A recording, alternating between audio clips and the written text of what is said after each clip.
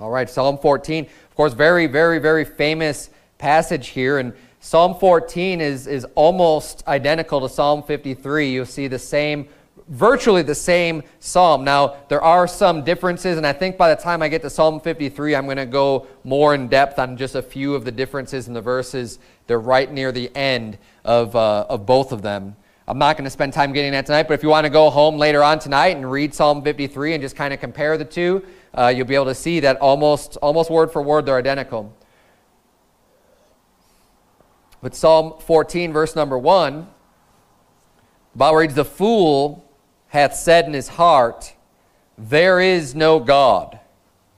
Now, what this is talking about, this person who says there is no God, it's talking about the atheist, right? Where the atheist is someone who believes that there is no God, that we just happen to get here by chance, that the earth is millions and billions of years old, and nothing blew up and created everything, and everything just happened by chance, and it just so happened that this planet, out of all the other planets, just seemed to be able to be conducive for life, and life just kind of appeared out of nowhere, and that things came together, and it's just magical thing happened, and then lightning struck, and there was water, and you know, this stuff just appeared, and all of a sudden there's life, and over time this life that was just miraculously created somehow was able to regenerate and reproduce and continue on and survive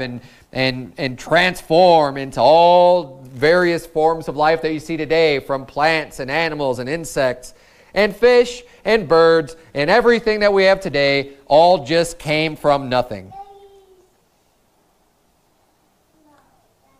And if you're scratching your head thinking, what a stupid thought, well, you agree with the Bible, because the Bible says that the fool hath said in his heart, there is no God.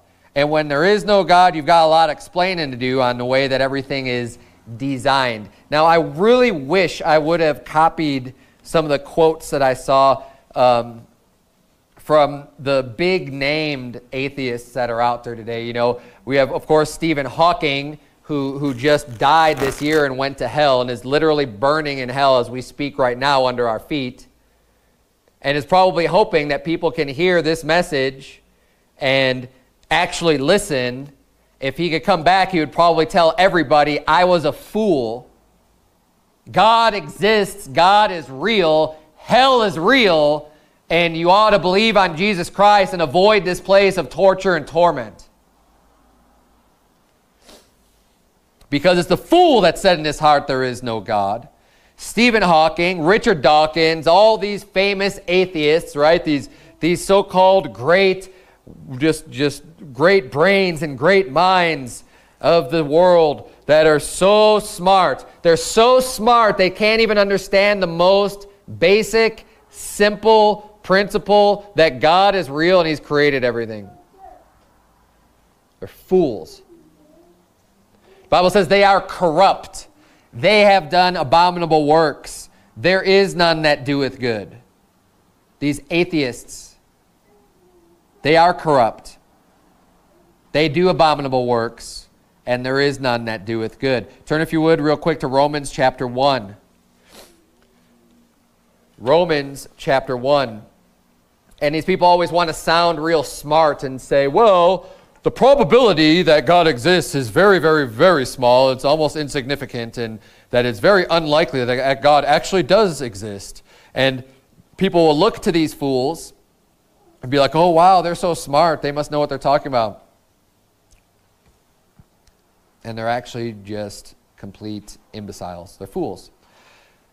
Romans chapter 1, God gives us plenty of reason and evidence to believe. Now, what's interesting is when you talk to people that say, well, I just have a problem with blind faith. Blind faith, as if there's no reason or any type of logic at all involved in believing in a God.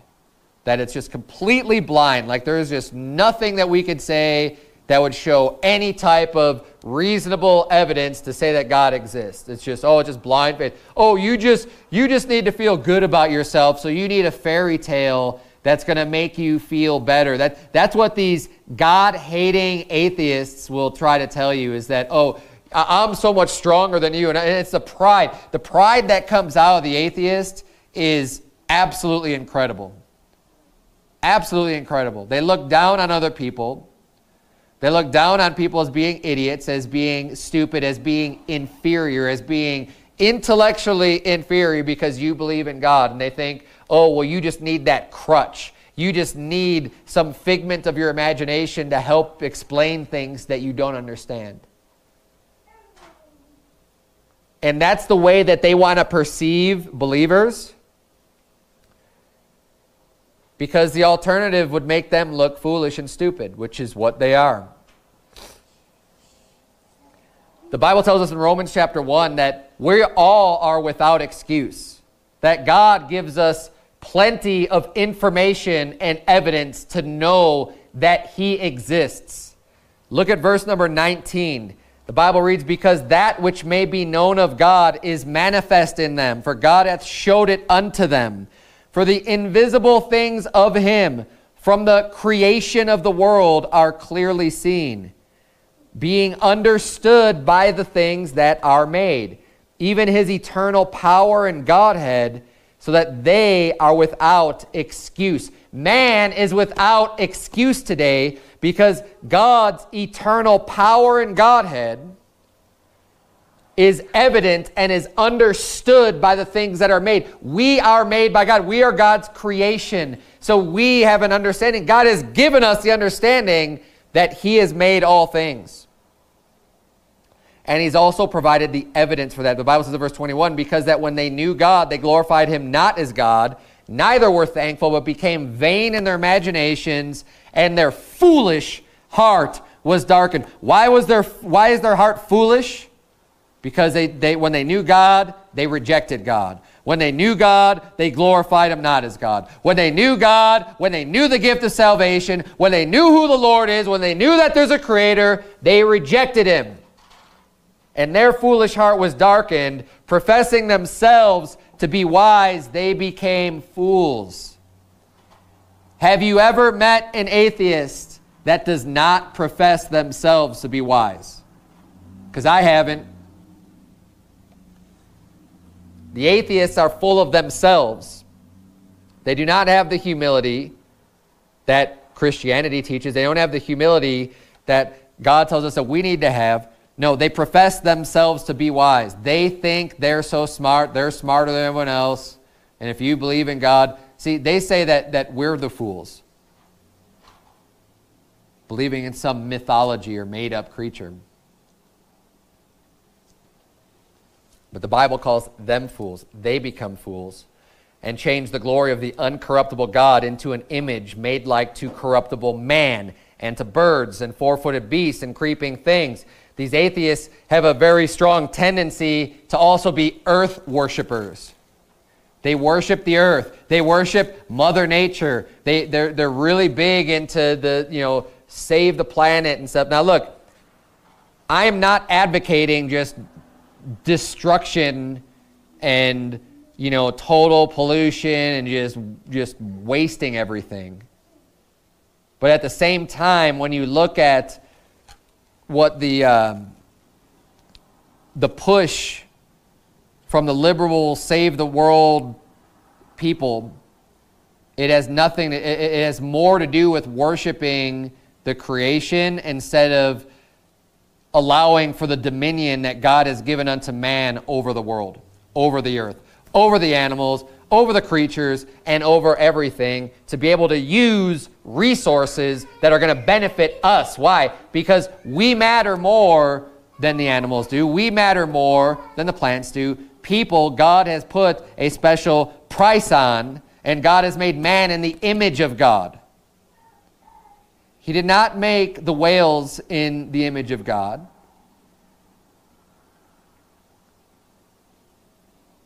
And God has also already promised us that things are going to continue until the Son of Man comes anyway. So we don't need to worry that oh, we're using too many fossil fuels or whatever, because we're not going to destroy this world before Jesus Christ comes back. That's a fact.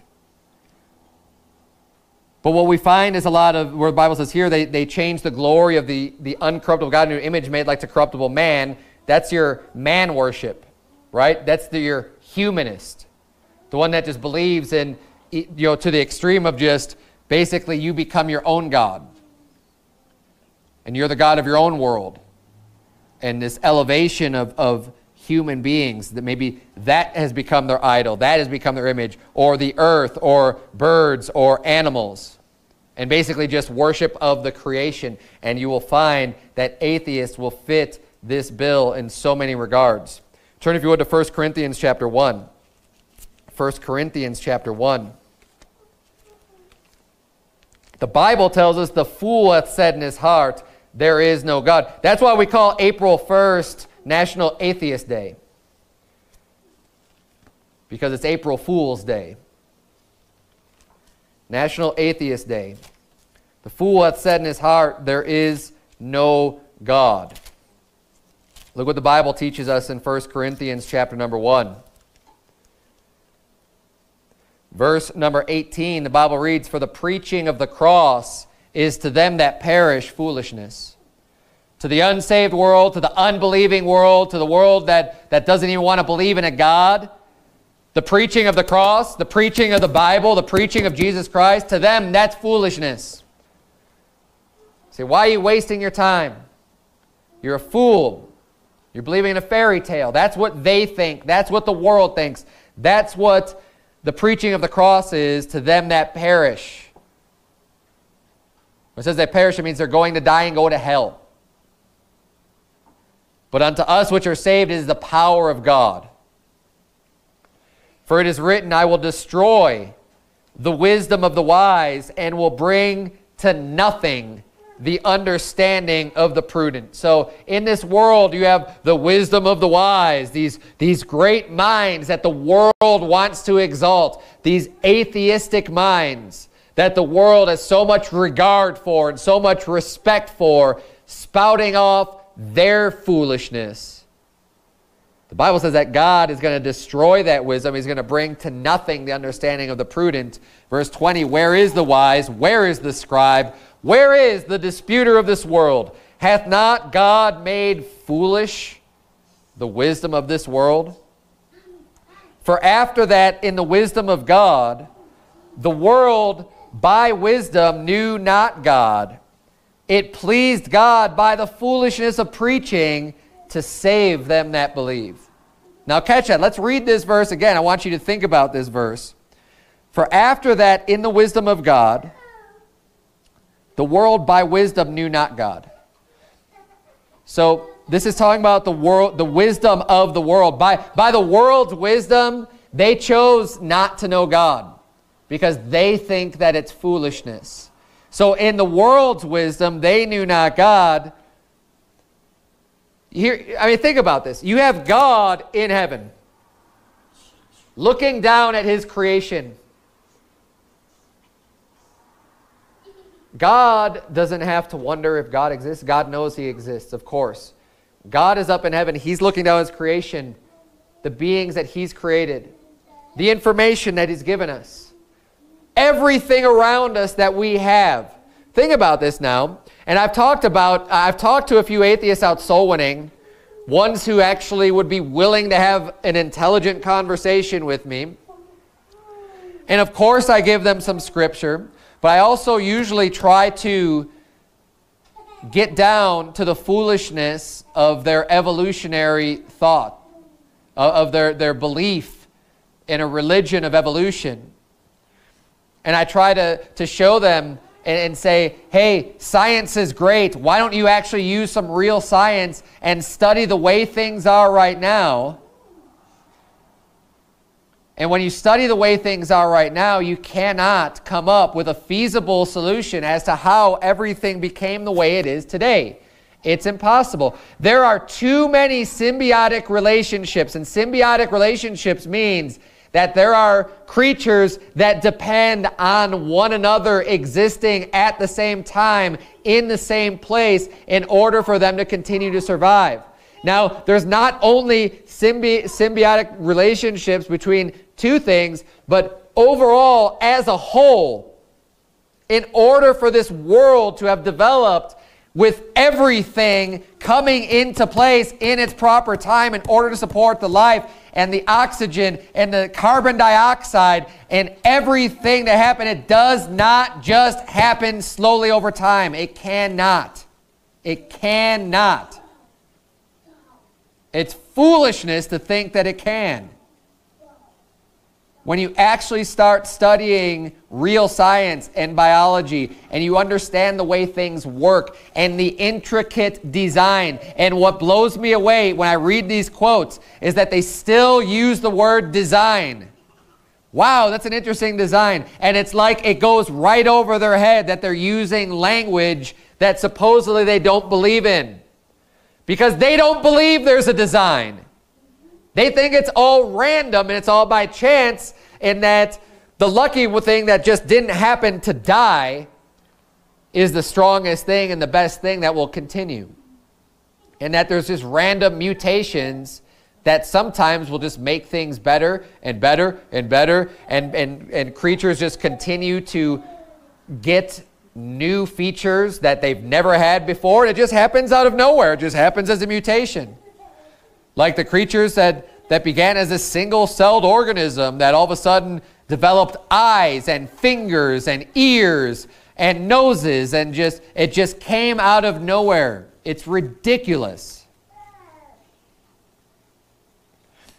What about having to have grass and trees? What about the birds and the bees that are required to pollinate the plants, to cross-pollinate, to get things to grow? What about all of the various requirements in order for so many different forms of life in order to exist that are reliant on other external portions of their environment, of their ecosystem? And you look at the balance of the ecosystem and how incredibly balanced everything is, but you're going to tell me and expect me to believe that we have this real fragile balance that supports all of the life on this planet, but that it all was just thrown in there over time, a little bit here and a little bit there. Nonsense. Foolishness. But that is what people are willing to resort to when they simply don't want to accept that there is God, because they don't like him, or they don't like the consequences of the fact that there is a God. They don't like the fact that they may be held responsible for their own actions on this world and have to face a judge, a God that's going to tell them, no, you're wrong. And as a spoiled brat, they don't want to think that they're wrong. They're so puffed up in their own vain mind that they don't want to think that they could ever do anything wrong. That is the mind of the atheist.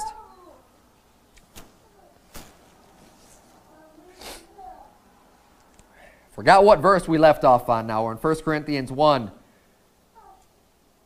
Oh, yeah. So we have, verse number 21. We have God in heaven, looking down at his creation. He knows he exists, and he looks at his own creation going, how could you not even understand that I exist? Or it's not that they don't understand, because they do. It's that they make the choice to say in their heart that there is no God. And God just says, wow, you're such a fool. So here's what he does. Because he knows that there's people out there that just don't want to accept that he's real, that he exists. He says the world by wisdom knew not God. Because they think they're so smart. They're like, oh yeah, we're so smart, we think there actually isn't any God. So what he does, it says it pleased God. So God is actually enjoying and is happy, and it says it pleased God by the foolishness of preaching to save them that believe. To take the very thing that the world thinks they're so smart and God doesn't exist, right? And you're so foolish to actually preach for some deity that doesn't exist. And he says, you know what? That's exactly what I'm going to use to get people saved. And that forces them, if they are going to get saved, it's going to force them to realize that they're the foolish ones and God is not foolish, and that the preaching of the cross is not foolishness, and they have to repent and change their mind and believe and humble themselves and understand that God is Lord, that God is the God of everything, and that they need to humble themselves and get on their knees and ask to be forgiven. Now someone's going to take that clip and say, oh, Pastor Berzins thinks you have to get on your knees in order to be saved.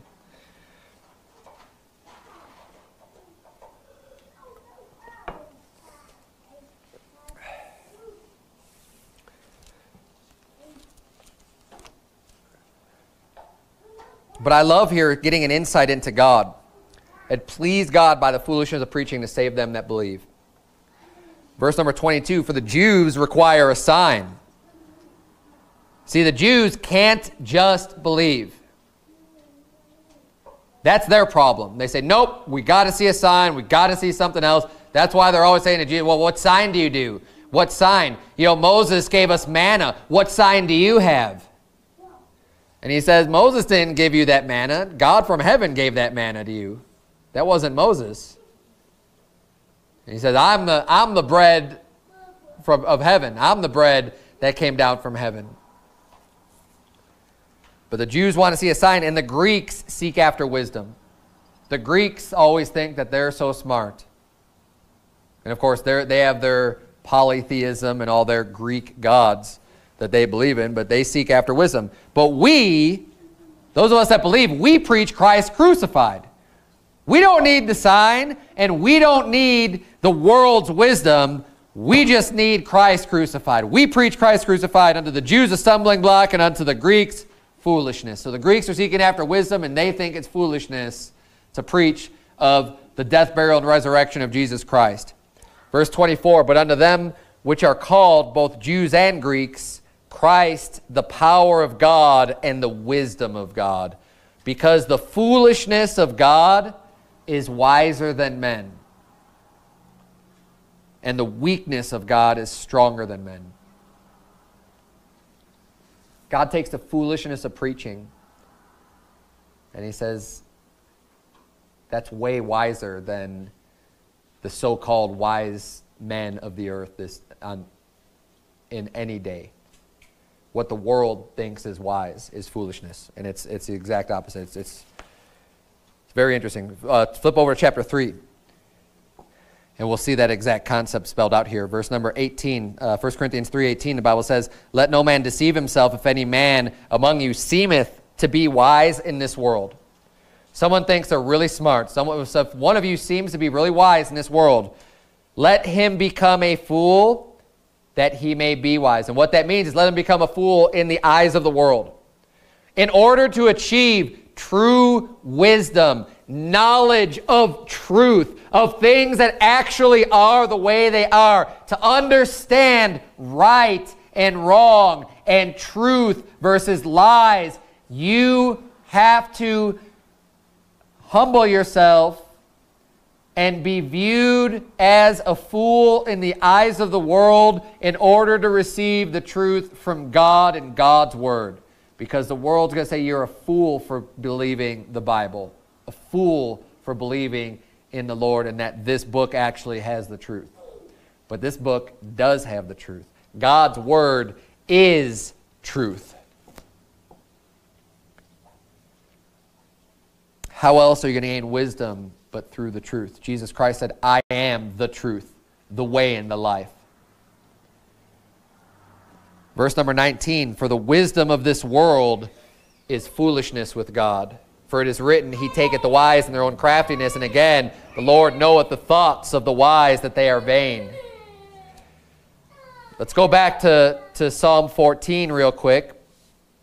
We're going to look at verse number 2. And then we're going to flip over to Romans 3. So Psalm 14, let's look at verse number 2. The Bible says, the Lord looked down from heaven upon the children of men, to see if there were any that did understand and seek God. They are all gone aside. They are altogether become filthy. There is none that doeth good, no, not one. And if that phrase sounds familiar, there is none that doeth good, no, not one. It's something that we typically use out soul winning all the time to show people that they're sinners, that we're all imperfect, that we all have sinned. And we get that from Romans chapter 3, which is quoting Psalm 14 right here. I'll reread Psalm 14. Turn, if you would, to Romans 3, where the Bible says, the Lord looked down from heaven upon the children of men. When it's talking about the children of men, it's talking about unbelievers. Not children of God, children of men. The Lord looks down, he looks down on the children of men to see if there's any that did understand and seek God. He said, they don't understand. Which is why we need preachers sent to preach the Word of God and to give us the truth. That's why. Because left to ourselves, we don't know God. We need somebody to show us and to help us to understand God from God's Word. They are all gone aside. They are altogether become filthy. The children of men are filthy in God's eyes because they are sinners. It says, there is none that doeth good, no, not one. And again, becoming a fool in the world's eyes. The world say, oh, I do good. Not according to God. If you're an unbeliever, you don't. You may think that you do, but you don't. The Bible says that it's impossible to please Him unless you have faith in Him. You can't go to God unless you believe that He is God, and that it's impossible to please Him. And that's in Hebrews, and I don't have the reference in front of me right now, but we're turning to Romans chapter 3.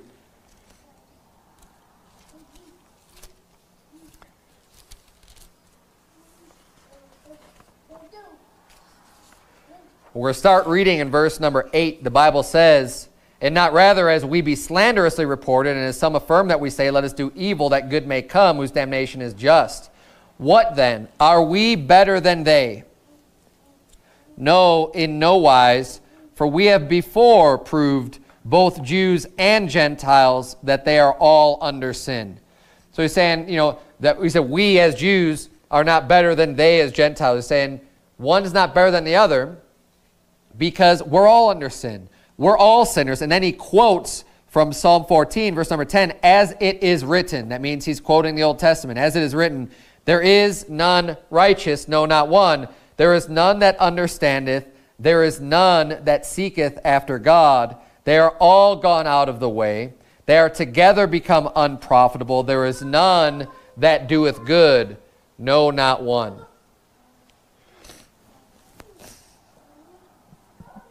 And I brought this up last Sunday when I preached on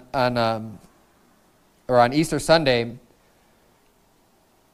and I preached about the deity of Jesus Christ in that passage where the rich young ruler comes over. He says, "Good master, what must I do? What shall I do to inherit eternal life?" Or something along those lines. He says, "Good master," and Jesus said, "Well, why callest thou me good? There is none good but one, and that's God." And that's one more evidence that we know that Jesus is God, because Jesus is good. Jesus was good. Jesus did not sin, so of course he was good. But we, because we have transgressed God's law, because we are sinners, we are not good in God's eyes. Which is why we need to be forgiven. And when we're washed away, then we become good. We receive the righteousness of Christ. It's imputed unto us. And then we can be seen by God as good because our transgressions have been washed away. But look at, this is interesting, and I want to take time to point this out because Romans 3 continues on. That's the quote. The quote from Psalm 14 ends right there in verse number 12. But then he continues on and says, "Their throat is an open sepulcher. With their tongues they have used deceit. The poison of asps is under their lips, whose mouth is full of cursing and bitterness. Their feet are swift to shed blood. Destruction and misery are in their ways, and the way of peace have they not known. There is no fear of God before their eyes. And when I read this, this sounds more to me like a reprobate than it does just about your average unbeliever. And you notice in the context of Psalm 14, it also says, you know, that these are the people that they don't believe that there's God. They're not just an unbeliever, but then it continues on. And we're going to see when we go back to Psalm 14, in verse number 4, the Bible says, of all the workers of iniquity no knowledge, who eat up my people as they eat bread and call not upon the Lord. So it's talking about people who are eating up God's people, who are persecuting and destroying and just have a hatred for God's people and going after them. Then it says in verse 5, then were they in great fear, for God is in the generation of the righteous. And it's talking about the workers of iniquity being in great fear. Turn, if you would, to Proverbs chapter 1. I just wanted to point that out there, that when we see the context of Romans 3 and the verses that come after the quote, and then we see Psalm 14, that it still kind of lines up. And it's very interesting that the people that it's talking to there. But I also want to point this out about this great fear, because Proverbs 1 also is very similar in the context that surrounds Romans 3 as well as Psalm 14. Proverbs chapter 1.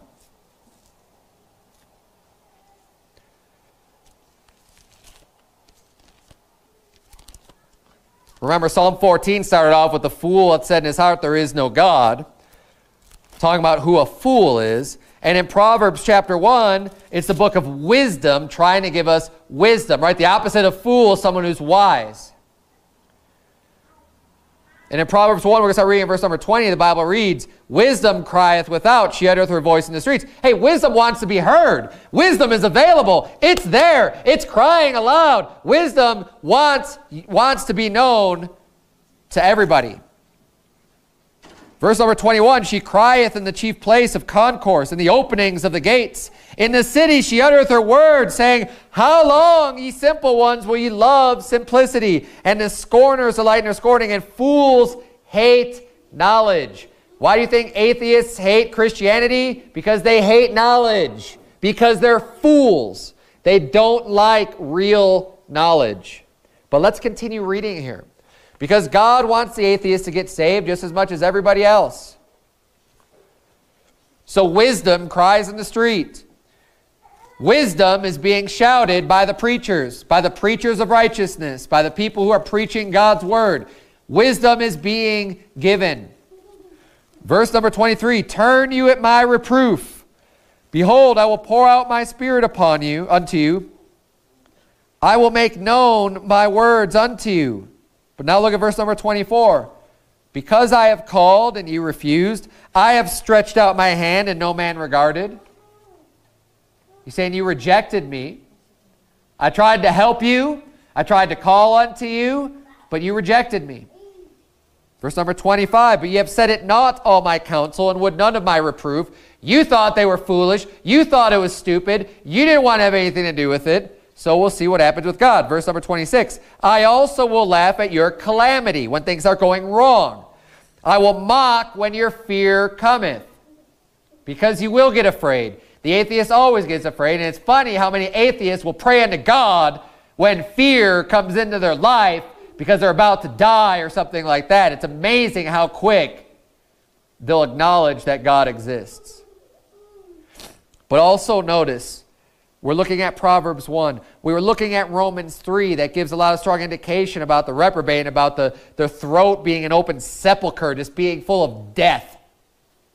And then we looked at Romans 1. Romans 1 talks about the people who knew God, glorified him not as God, and professing themselves to be wise, they became fools. And they think they're so lifted up in themselves, and they worship and serve the creature more than the Creator.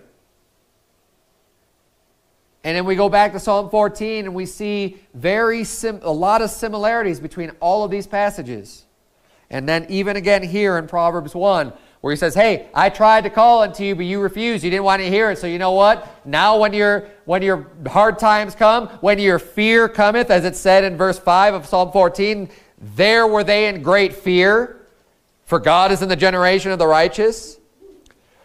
I will mock when your fear cometh. Proverbs 1, look at verse number 27. When your fear cometh as desolation, and your destruction cometh as a whirlwind, when distress and anguish cometh upon you, then shall they call upon me, but I will not answer. Sounds like the reprobate.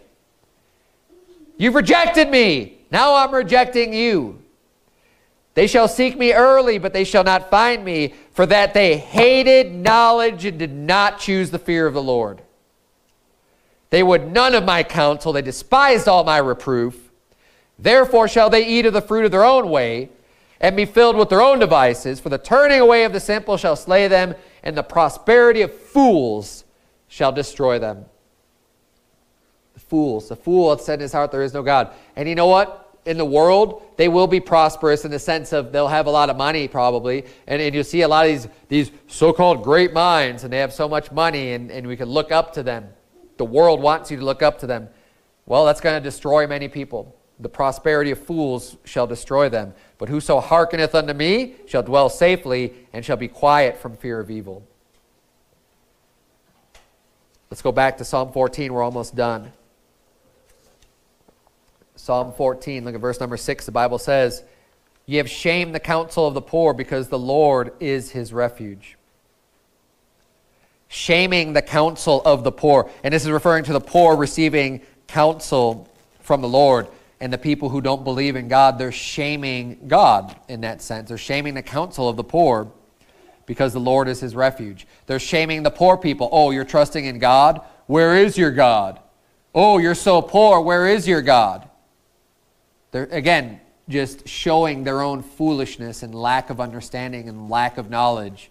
And if you think that the riches of this world is winning in life, then you are a fool. Because it's not about the money at all. Not even a little bit. Verse number 7. Oh, that the salvation of Israel were come out of Zion.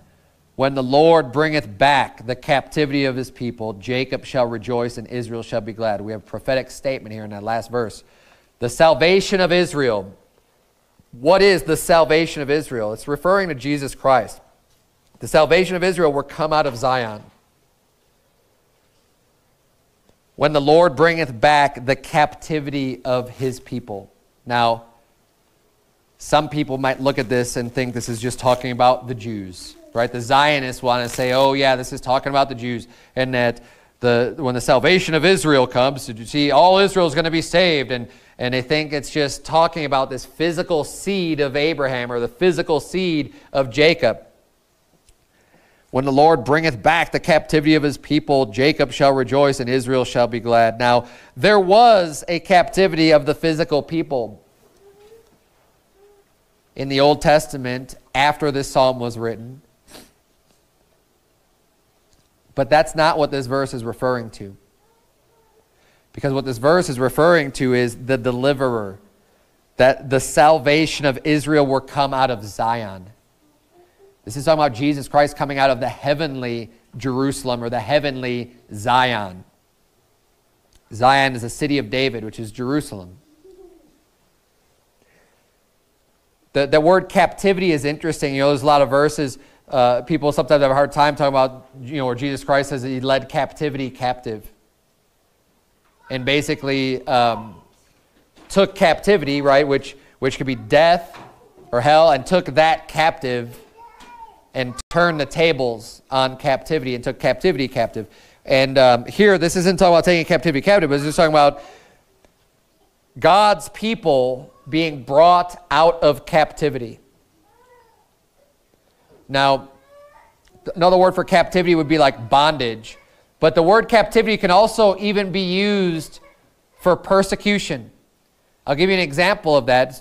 Job 42:10, the Bible says, and the Lord turned the captivity of Job when he prayed for his friends. Also the Lord gave Job twice as much as he had before. Job was going through all kinds of afflictions. He was being afflicted of Satan. And in a sense, he was being, you know, kind of in bondage, but it wasn't to his own sin. He wasn't brought into bondage of sin, you know, because oftentimes when we think of being in bondage, we think of being in bondage to sin. And that is a common theme throughout the Bible. But this word captivity could be used. I mean, you're just being, either in bondage or possibly even being suffering persecution as Job has.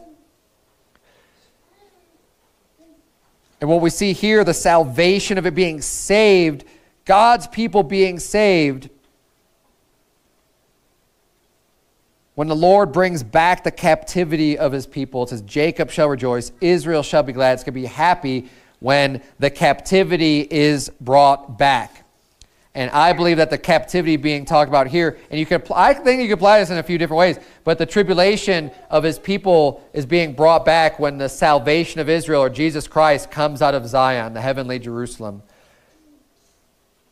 And what we need to understand, while I was talking about, the Zionists want to just apply this completely to the Jews, the physical Jews.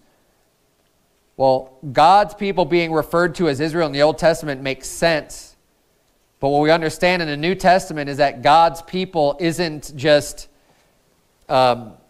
solely dedicated to some physical seed, because just as much as this world's not about making money, God's people is not just about who your ancestry is from and where your genealogy exists. That's not what makes you one of God's people. The Bible says in Romans 9, verse number 6, not as though the word of God had taken none effect, for they are not all Israel which are of Israel. The Bible says, according to God, in God's eyes, when he's talking about Israel, who he considers to be Israel, it's not all the people who are physically descended of Israel. Neither because they are the seed of Abraham are they all children. That doesn't make them a child. That doesn't make them a child of God or a child of Abraham, even though they physically have descended from Abraham. But in Isaac shall thy seed be called. That is referring to, what is he talking about? Why is Isaac important? Because they which are the children of the flesh, these are not the children of God. They are not God's people. They are not the children of God, but the children of the promise are counted for the seed. That's what he meant all along, and the New Testament reveals that. The New Testament shines a light on that. Romans 9, Galatians 3, Romans 9, Romans 10, Romans 8, it all shines a light on what the Bible's talking about here, about the elect, or God's people. So when we read the Bible talking about Israel rejoicing and Israel being glad, or Jacob rejoicing, it's God's people, believers, those who are saved, rejoicing because God has brought back their captivity when the salvation of Israel, Jesus Christ, comes out of Zion. And how are they being captive if they're already saved? Well, they're not necessarily in bondage to sin, but they could be being persecuted as Job was when Job's captivity was turned. When Job went through all of that massive persecution of the devil, well, during the tribulation period, the Antichrist, under the power of Satan, is going to be persecuting Christians until Jesus Christ comes back. The salvation of Israel is going to come and turn that captivity of the devil. Let's bow our heads and have a word of prayer. Dear Lord, we thank you so much for these great psalms, these great songs in your word that are just packed full of doctrine, Lord. We love you. We thank you for teaching us. I pray that you please help us to be wise, and that we don't care about what the world thinks. If the world thinks we're foolish, so be it, dear Lord. But we are going to use the foolishness of preaching to try to get through to those that will believe. And the world be damned. But we're going to try to reach those that will believe, dear Lord, and I pray that under your power and guidance and instruction, we can preach your word to the lost, and it's not about us, so we don't care if we're mocked or ridiculed. It's about you, it's about your word, it's about Jesus Christ, and it's about just trying to get people saved, dear Lord. Help us to remain humble and to be able to not be ashamed at your words, or for believing in your words, and that we would boldly proclaim them. We just ask for your boldness and your Spirit to be upon us, Lord. In Jesus' name we pray. Amen.